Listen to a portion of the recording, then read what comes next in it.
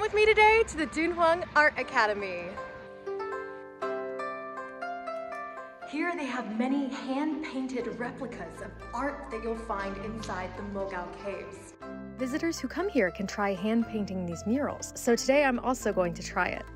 So I get to pick the painting I want to try to replicate today, and I think I really like this one of the 9-colored deer, which is a special story inside the Mogao Caves. Let's go get painting! So the first step of this mural copying is I need to trace this outline onto this paper below it. After tracing the picture, you can use many colors to paint on your clay-made drawing board. And here's my final picture!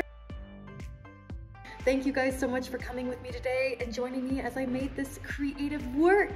That's 1 minute, and I'll see you next time.